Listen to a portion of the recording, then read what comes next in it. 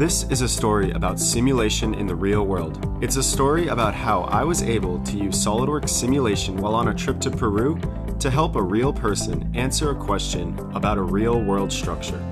Here's what happened. Yesterday, I left the United States and I'd been traveling for some time, like maybe 4 or so hours, on my way to Tinaca, way down in the south of Peru.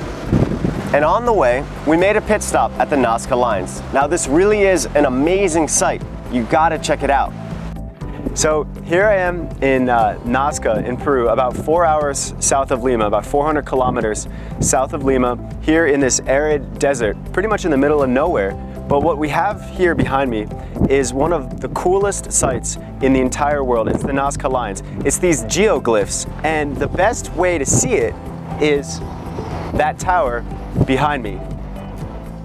So there I was, and there was this woman named Luz standing around looking all worried and concerned. It really was the cutest thing. So I had to ask her why she wasn't enjoying the site like everybody else. Why she wasn't up at the top of the tower getting a great view of the Nazca Lines.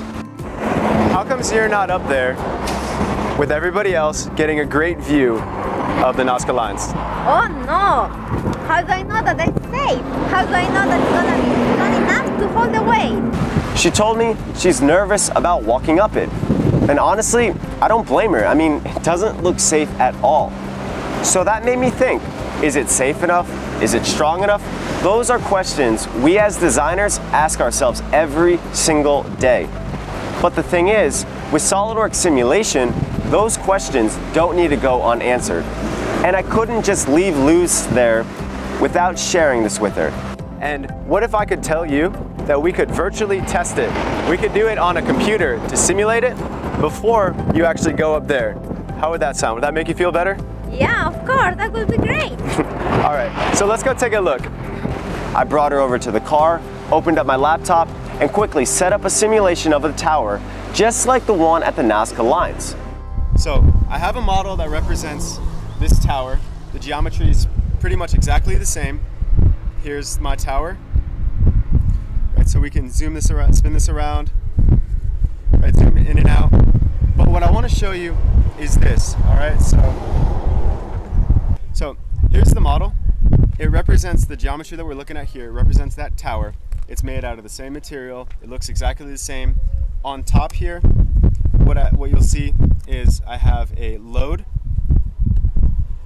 These arrows representing a load. I'd say about 10 people. We'll say 10 people. Sounds good? Yeah, okay. Then I have the feet, the bottom of the base, held in place, right? It's exactly what we see here, but represented digitally here in this virtual model. So what we're curious about is this strong enough to hold the weight of all these people? That's what you're worried about, right? Is it safe enough? Yeah. So using SOLIDWORKS, we can run this model and we get results that look something like this, right? Look at how that's caving in there. That's not good, right? No, that's not what we want. We don't want that, do we? Uh-huh. No. Wow. Yeah, not good, huh? Mm-hmm. All right, let me zoom in here a little bit more so I can show you what this looks like. So let me animate this plot. Let me show you what that looks like. So here it is, look at that, caving in. That's not something you're gonna wanna get onto, right? No, absolutely not. However, look at this number 458, it's actually being exaggerated substantially, right? So this isn't what it really looks like.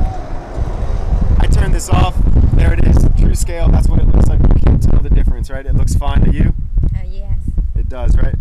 So what many designers look for is our design safe enough, right? Is it strong enough?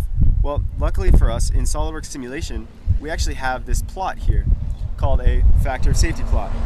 So by showing this plot, actually, by showing this plot, what I see here is a factor of safety of 3.6. That means that 3.6 times the amount I loaded it can be on there. That means 36 people can be on there before it breaks.